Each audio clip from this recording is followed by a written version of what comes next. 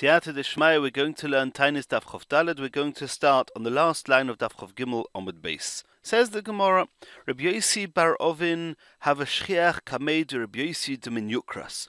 Rabbi Yosi bar Ovin, he was used to attending the shiurim of Rabbi Yosi de min Yukras. And we're going to learn a little bit about this Rabbi Yosi de min Yukras.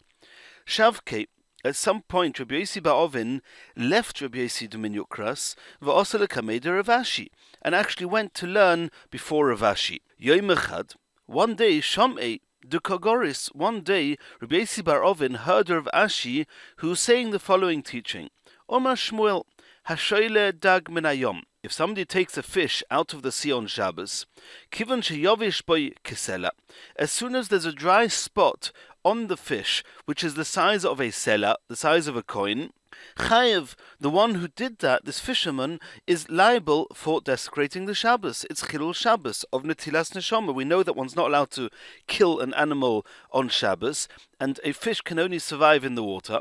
So if you take a fish out of the water and put it straight back in the water, then it will still survive. You haven't killed it. At what point, even if the fish is still squirming around, and even if it maybe doesn't look like the fish is completely dead, but at what point is the fish considered dead? That's if it has a dry spot as large as this sela coin. Omole.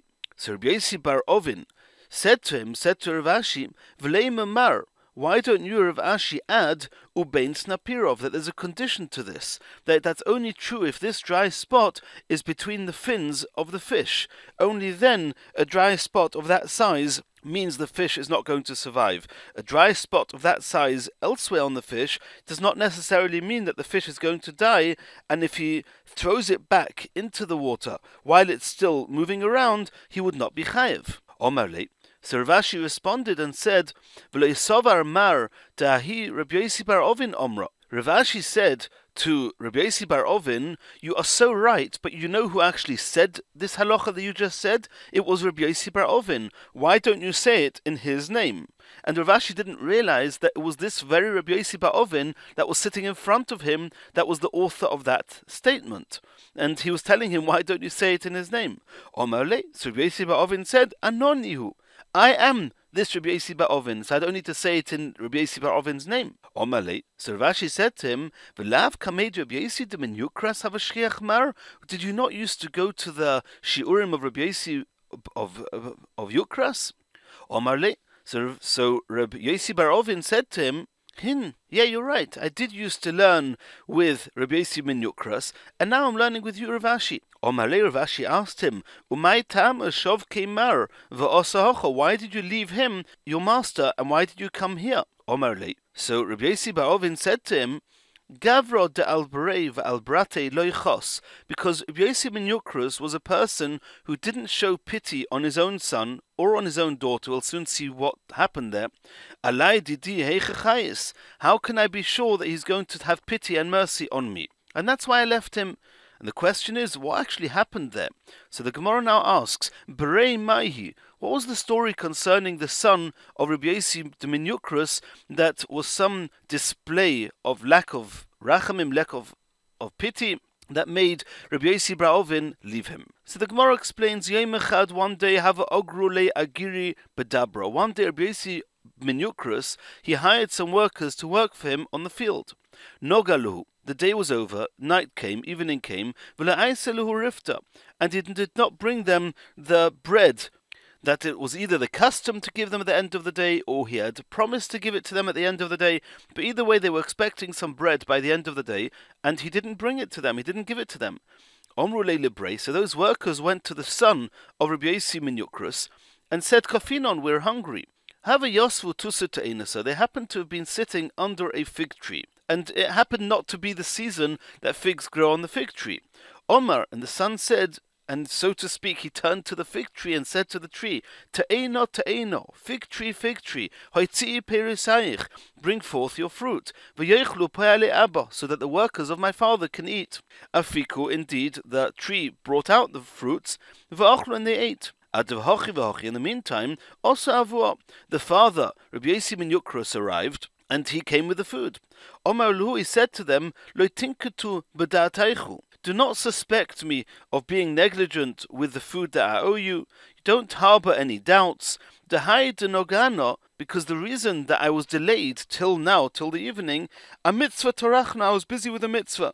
V'ad hashta hu desgoi, and it took me till now to be able to bring you the food. Omrule, the worker said to him, Rachmona lishboch, may Hashem satisfy you. Ki heicha de asbon broch, in the same way as your son satisfied us.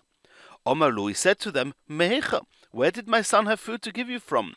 Omru, so they explained to this Rabbi Yosi ben Yokros, Hochi v'ochi have a maisa. This and this was the story, that your son turned to the tree and told the tree to give out fruits. Omar loi. So then Rabbi Yosi ben Yokros said to his son, B'ni, my son, Atoi trachto es koincho, you troubled your creator Hashem, lohoitzi te'eno peiroseo shaloi bizmano, to make a fig tree bring forth its fruits before its time. Yeosef shaloi bizmanoi, then he will also take you from this world before your set time. Rabbi Yosi bar Ovin was aware of this incident, and he said there's surely some lack of pity on his son by being able to say that to his son. And now the Gemara says, okay, that was the incident with the son. What happened with the daughter? Brate maihi. Answers the Gemara, Havile brato bailas yofi. He had a beautiful daughter. Yoimachad, one day, Chaz Yelau Gavri saw a certain man to have a kario behutza that was making a hole in the fence of Rabbi Yosi ben Yokros' garden or field, and this girl was obviously inside. And he was looking at this girl, at this daughter. Omar loy. So Rabbi Yosi ben Yokros said to this man, Maihai, what are you doing? What's this all about? What are you making a hole in the fence for? Omar loy. This person said to him, Rabbi, my master, if I didn't merit to marry your daughter, can I not at least just merit looking at her? Omar lo. So Rabbi Yosi turned to her daughter and says, Biti, kometzaros lehu libriosa. My daughter, you're causing anguish and pain to people. Shuvi la forich, you should go back to your state of dust. V'al yikoshlu beich bnei adam, so that men should not sin on the account of you. And here again, Rabbi Yosi bar Ovin saw that Rabbi Yosi ben Yokros had these very, very high standards that were so strict that he ended up killing his son and his daughter. He was afraid of those standards. Another incident about Rabbi Yosi ben Yokros, he had this donkey, and people would rent out this donkey every day. Le'orta, in the evening, have a mashadre le'agro agaba. They would send them payment for the donkey back, on its back, to the owner, back to Rabbi Yosi ben Yokros. And then it would come back to its master's home. V'i tofula oy botzrula. However, if they either overpaid or underpaid, lo yasya, then the animal wouldn't move and this donkey wouldn't come back home. Yoimachad, one day,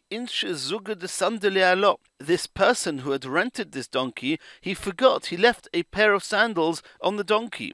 It wouldn't budge until they removed from it. And only then did it go home. Continues the Gemara, we're now going to learn about a person called Elazar ish Birta. When the Gaboim, those who were responsible for the tzedakah funds, would see him coming, have a toshumene, they would go and run away from him, they would hide from him. The kol ma'ida have a gabei yoivlu, because his custom was, whenever he saw a gabat tzedakah coming, he would take everything he had and give it to the tzedakah. Yoimachad, one day have a solik l'shuka. He was going in the market lemizvan nidunya lebrate, in order to buy a nedunya for his daughter. The nedunya is the things that she needed before getting married. Chozyuhu gaboy tzedakah. The gaboim of the tzedakah, those responsible for the tzedakah, who happened to be going round to marry off an orphan boy and girl, they saw him, toshumene, and they hid from him, because they knew that whatever he had in his pocket, he would give them, and they didn't think that that was appropriate. Ozal, however, it was too late. He saw them, he went v'roat basrayu, and he ran after them.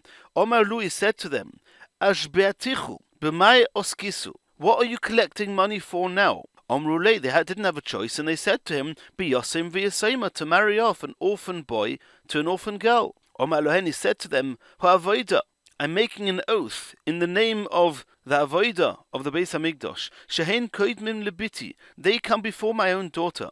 Shoka al kol dehava ba'adei.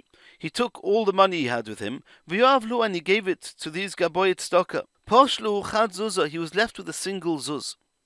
Zovan beichiti. So he went and he bought with it some wheat. Ve'asek shadya ba'achleva. He brought the wheat home and he threw it into the granary, into the storage of the wheat. Asoy debisu, his wife came, omro lo lebrate, and his wife said to his daughter, "My aisi avuch, what did your father bring home? He went to buy things, so you should be able to get married and have a chasna. What did he bring?" Omro lo, she said to her mother, "Kol ma da'aisi, whatever he brought home, ba'achlevo shadisei, he threw it into the granary." Asio lemiftach bovo da'achlevo. So she went to open the door of the granary to see what her husband had brought. Chazas achlevo de malyechuti. He saw that the entire granary was filled with wheat. V'konofko b'tzinoiro de dasha. There was so much wheat in there that it was coming out from under the hinges of the door. V'lo miftach bovo mechita. And he couldn't even open the door because there was so much wheat inside that was pressing against the door. And this was a tremendous miracle. He brought wheat for a zuz, and it had increased so many times. Ozlo bratei lebei medrasha. So his daughter went to the Beis HaMedrash, Omrole, and said to her father, Boyorei, come and see ma oso lecho ohavcha.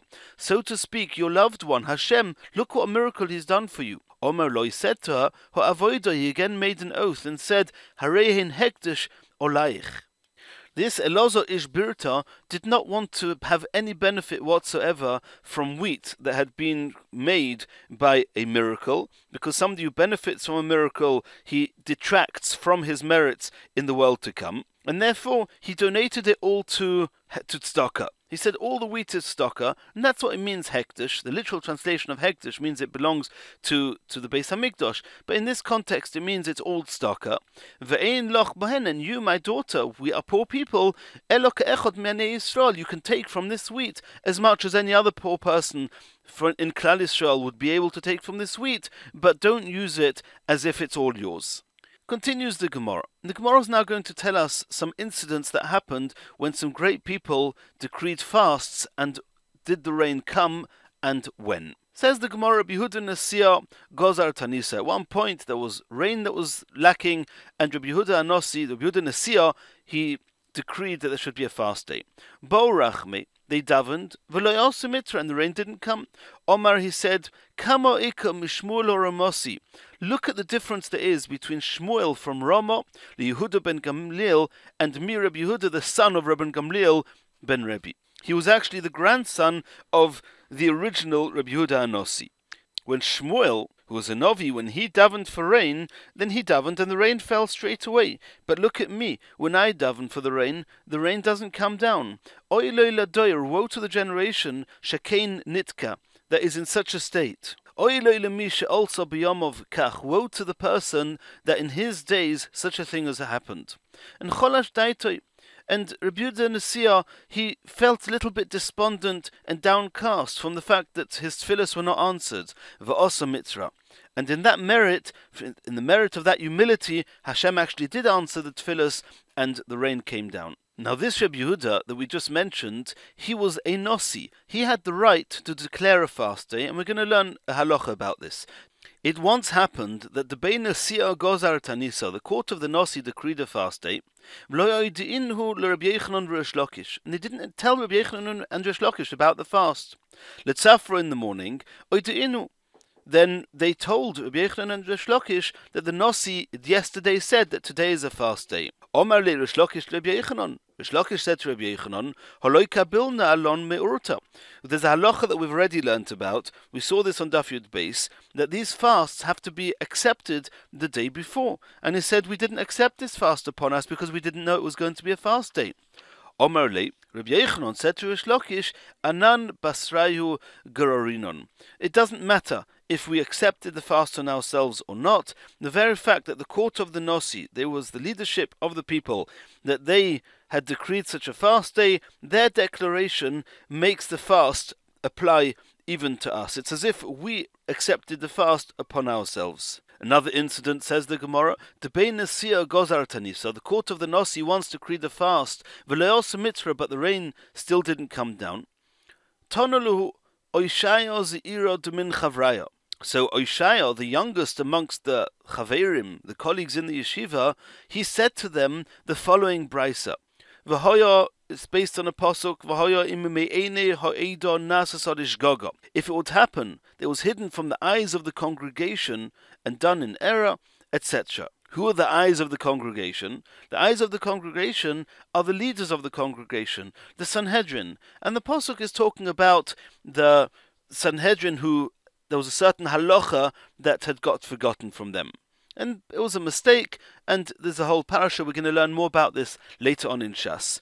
And here, this Oishia, the youngest of the Talmidim, of the Chaverim, said that Moshe Lekala, it's compared to a bride to be. She's still living in her father's home. As long as her eyes are beautiful, you don't need to check the rest of her body. However, if her eyes are weak, if they're not beautiful, you have to check the rest of her body. And he was saying so too, if the leadership of the people are worthy, then the fact that the people themselves are not in the best state, in their spiritual state, then that can be overlooked. However, if the heads of the community, the heads of the people, are somewhat not in a good state, then the situation of the rest of the people becomes more relevant. And what this Oishia was alluding to, he was saying to the Bein Nesia, that if the rain didn't come down, consequent to you, the eyes of the congregation, the Einei Ha'eda, that you davening and Hashem didn't listen to the tefillas, that's not very much of a compliment on your part. Now, the home of the Nasi, they were not so happy about Oishia's comments. Osu avode, so the servants of the Nasi's home came. V'ramule sudra b'tzavari. They threw a type of a kerchief, a type of a cloth around Oishia's neck. V'komatzarele, and they were paining him, they were hurting him. Omri luhu b'nei Mose, the people of his place, of Oishia, said to the servants of the Nasi's home, Shavke, leave him alone, because he also harasses us with the way that he speaks to us. Kivan dechazinon. However, since we see dechol mile l'shem shemaim, everything he does is for Hashem's sake, lo omru levu lo midi, we don't say anything to him. We just let him be, v'shavkinon lahu, and we just leave him.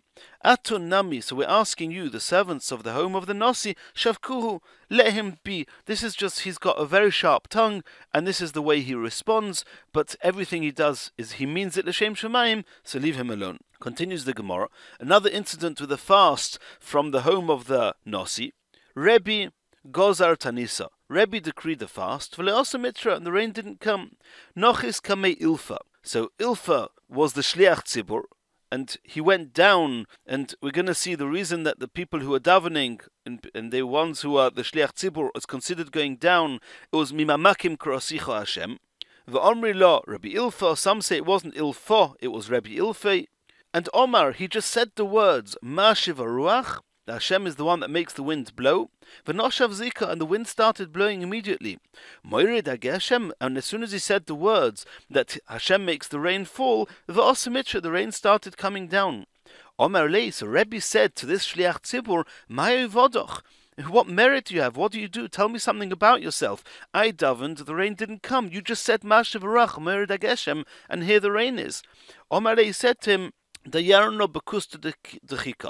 live in a village which is very poverty-stricken.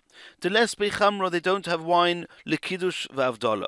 They don't have wine with which to make kiddush and avdola. Tarachna, and I go into the effort, I exert myself, v'osina chamra, and I bring wine, lekiddush v'avdola, to make kiddush and avdola for them. Umafekno lehu yedei choyvosayu, and that's how I am moitzi them, I discharge them of their obligations of making kiddush on their own, and I go out of my way to make sure there should be wine there. And the Marashal says this doesn't mean that Rebbe had less merits than this person, than this Ilfa or Rabbi Ilfei. Rather, the same as we saw in the Gemara before in Daf Chof Aleph Amud Beis, that sometimes for rain to come down, it doesn't need the merits of a very, very great person. Even somebody who is much lesser stature, is already able to bring the rain. So over here, it didn't need somebody as great as Rabbi to bring the rain, and therefore, indeed, when Rebbe's tefillas in and of their own are not what brought the rain.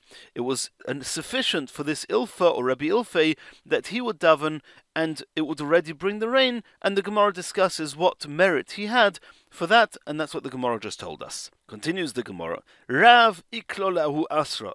Rav, he was visiting a certain place where there was a lack of rain there. Gozar Tanisa, he decreed a fast, v'lo osa mitra, and nonetheless the rain did not come down. Nochis kamei shlicha de tzibura.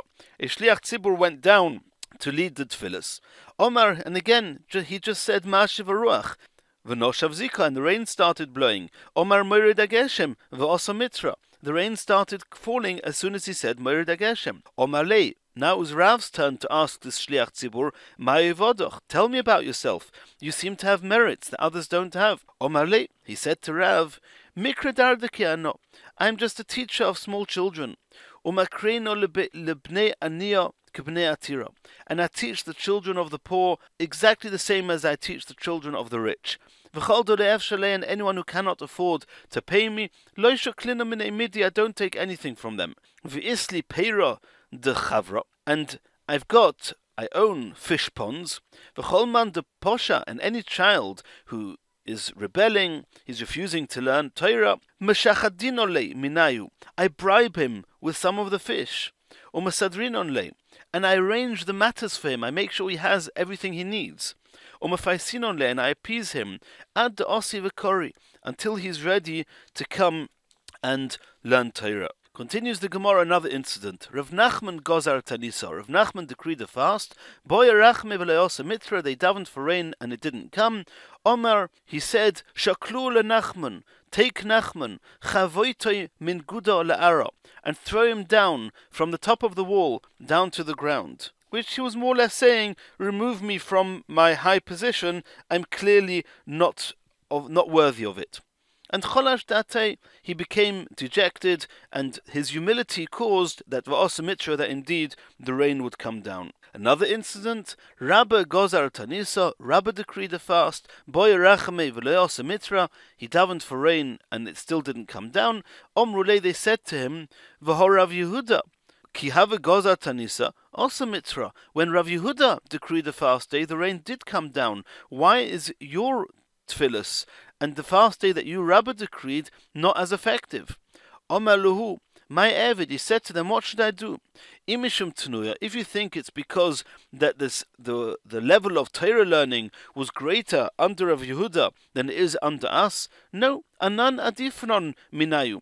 We are superior to them in this aspect. To Bishnei Rav Yehuda, because in Rav Yehuda's times, Kol Tanuye, all that they would learn was Benazikin Hava, was only in the Seder Nazikin. They were not learning all the Shas, all the Shisha Sidre Mishnah. They would only learn one of the parts, one of the sections of the Mishnayos. But we learn B'shita Sidrin, all 6 Dorim, Zeroim, Moed, Noshim, Nazikim, Kochim, and Taurus, not just Nazikin.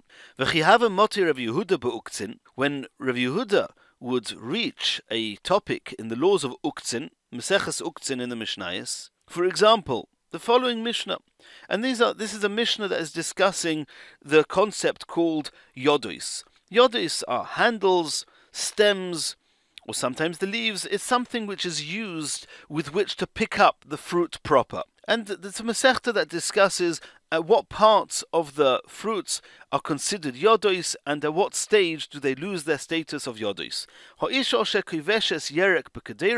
A woman who is preserving a vegetable in a pot, and some say it was a different Mishnah, the Mishnah that discusses Zeisim shekvoshon betarfehem, that olives that one preserves together with their leaves, then tahirim, then these leaves are no longer capable of conveying tumah, of transmitting tumah to the fruit proper, because before it was preserved, before the kvisha, then indeed the leaves were used and they were strong enough to be used as a type of a handle with which one could hold the yerek, the vegetables, or the olives, and therefore it had the same status as a fruit, and if the leaves were tomei, it would transmit the tumah to the fruit. However, once they've been preserved, then they'd become much weaker, and the leaves were no longer able to be used as a way of holding. They were not firmly attached to the fruit or to the vegetable, and therefore they lost the status of yodos. And when Rav Yehuda would reach these Mishnayos, Omar, he would say, Havayas de Rav Shmuel kechazinon hocha. These Mishnayos are challenging and difficult to understand, like the analysis of Rav and Shmuel, which means that Rav Yehuda had a challenge being able to understand these halachos that were not in Seder Nezikin in their full way. Va'anan, however, us, komasninon be'uktzin betleisa masifta. We have 13 different yeshivas or schools that are learning Maseches Uktzin. And that's what Rabbi said. Rabbi said we are clearly not inferior to the time of Rav Yehuda regarding our level of Torah. And nonetheless, Ve'ilu Rav Yehuda, when Rav Yehuda ki have a sholif chad mesana, if he will just remove a single shoe as his signs of affliction, and we learnt about this before in Daf Yud Beis Amud Beis, and the Marashal discusses here whether he removed the shoe to comply with the halachas on Daf Yud Beis Amud Beis, or whether we just see from there that removing one's shoe is a sign of affliction.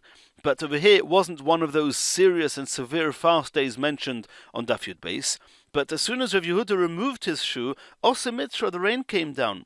Va'anan, but Rabbi says, us, kotzavchinan kula yoma, we cried out all day in davening for the rain, v'leka de ashkach bon, and we knew nothing, Hashem didn't respond to us. So Rabbi ruled out the idea that Rav Yehuda was superior regarding the Torah learning. Imishum uvda, is it because of my deeds, says Rabbi, that I'm not deserving of the rain coming down? I'ika dechoza midi, if anybody knows anything I'm doing improper, Lema, you should come forward and let me know. Aval ma yasu gedoyle adoir, what can the leaders of a generation do? She'ein doiron doime yofa, that the people in the generation don't meet the favor of Hashem's eyes in the way that previous generations did. So Rabbi was saying that it could well be that it is not my inferiority that caused that the rain wasn't coming down, just the low level of the whole generation. And now going back to Rav Yehuda. Rav Yehuda chaza hanu beitrei. Rav Yehuda saw two people that have a kapartzi berifta, that they were throwing food, they were playing with the food, they were playing with the bread, throwing it backwards and forwards. Omar, he said, Shma minot ikasava ba'alma. It's clear from the way that you're disregarding the bread that there's an overabundance of food in the world. Yoiv Eine, he focused his eyes with some reservation against these people, and have a kafna, and then there was a famine. Omru le Rabbonon, Rav Kahana, Bered Rav Nechunya Shami. So the Chachomim said to Rav Kahana, the son of Reb Nechunya. Reb Nechunya was the attendant of Rav Yehuda. Mar de Shchiach Kamei, you Rav Kahana, the son of Reb Nechunya, you're the attendant of Rav Yehuda. You regularly appear before Rav Yehuda. Ni'asye de leifech bepischa de samoch leshuka. Try and do what you can that your master of Yehuda should go through the doorway that's near the marketplace. So he's going to see there how desperate the situation is. Asye. So indeed, this attendant did that. V'nofak l'shulchan, Rav Yehuda went out into the marketplace. Chazok knufya. He saw there was a whole crowd of people gathering together. Amar lahu, my hai, he said to them. Maybe he said to his attendants, my hai, what's the meaning of this? What's going on here? Omrule, they said to him, akuspa de tamra kaima de komis daven. They're all standing, waiting around a single container of dates that is going to be sold. That's how short they were of food. Omar, he said, Shma mino kafna ba'alma. It seems there's famine in the world. When he first looked with contempt at those people who were throwing the food, it seems that he didn't plan to make a famine like this. He was just looked at them with dismay. Why are you throwing around food? And consequent to that, this famine came, and now he became aware of it. Omar le Shamei said to his attendant, Shloifli mesanai, take off my shoes. Sholaf leichat mesana. He removed one of his shoes in affliction and wanting the rain to come. And immediately the rain came down. Even though normally one cannot start a fast in the middle of the day, and this is part of what the Marashal we mentioned before discusses, whether the removing of the shoe was done to conform with the halachas of the tightness, or whether he just did it as a sign of affliction. He was about to remove the other shoe. Also Eliyahu Hanavi came and said to him, Omar Kadosh Baruch Hu, Hashem said, Isholfas achrina. If you remove the other shoe, machrivna alma, the whole world is going to get destroyed. And there's a discussion here in the Mefarshim why he wanted to remove the second shoe if there was so much rain, and why was it so important, so to speak, that Hashem didn't want him to do that. Omar Rav Mori, Barod bas Shmuel, Rav Mori, the son of Shmuel's daughter, and we've already learnt elsewhere in Shas where Rashi explained why he wasn't referenced by his father's name. He was just the son of the daughter of Shmuel. Why didn't she have a name? This is discussed elsewhere. Ano hava ko'imno agudo de nahar papa. At that time, when Rav Yehuda brought the rain down, I was standing on the bank of the river Papa. Chazoyi le malochi, and I saw malachim de'idmu le malochi that were appeared. They were dressed up, so to speak, as sailors. To komaisi cholo, they were bringing sand. Umalunhu le'arva, and they loaded it onto boats. V'hava kimcha and desmida, and miraculously the sand turned into fine flour. Osu kule alma lemizvan. Then all the people came to buy the flour from them. Omar luhu, but he said to them, the Bach says it should say Amina luhu, I said to them, because this is referring to Rav Mori, who said to them, not to Rav Yehuda. Meha lo tizvun, don't buy from this flour, demaisenissimhu, because it's a product of a miracle, and we know that one should not benefit from a product of a miracle. We already saw this early on in the Gemara on Daf Chavdalad Omid Aleph. Lemochar, the next day, Asyon Arba de Chita de Porzina, the boats of Porzina arrived that had plenty wheat, and the famine was relieved in a natural manner, not needing to resort to miracles. Continues the Gemara, Rava Ikla leHagrunya. Rava was visiting a place called Hargrunya. Gozar Tanisi proclaimed a fast day because there was not enough rain, V'le'osu mitra, and the rain didn't arrive. Omar luhu, he said to them, Bisu kula alma beta'anisaichu, that all of you no one should break their fast that night. You should rest the night, pass the night whilst still fasting. Lemochar omalu, the next day he said to the people, Mi'ika dechoza chelmo leima. Is there anyone here who saw something that was applicable in a dream? He should come forward and tell us. Omaluhu Rabbi Me'agrunya, Rabbi of Hagrunya came forward and said to them, Ledidi akriyun bechelmi. In my dream they made me read out the following. They made me call out the following. Shlom tav, good greetings. Lerav tav, to a good teacher. Meiriboin tav, from a good master. Demituvei meitiv le'amei, who from his goodness gives good to his people. Oma. So Rava said, Shma Minah, from here it's evident that Eis Rotzoin it's now an opportune time, Mi Boy Rachma. Now is the time to daven for mercy. Boy Rachma, they davened v'osi mitra, and the rain came down. Continues the Gemara. Hahu Gavra, di Chayav Nagda bebeidino de Rava.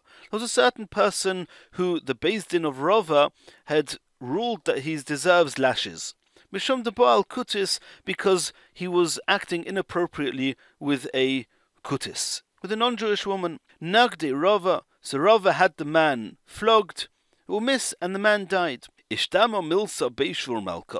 This matter became known in the palace of Shvur Malka, the king Shvur. They wanted to punish Rava for having killed this person. Omro Le, Ifra Hurmiz. Then this Ifra Hurmiz, Imei de Shvur Malka, the mother of this king Shvur, said to her son, the king, Lo lehevi loch esek dvorim behadi yudoi. Don't argue with the Yidden.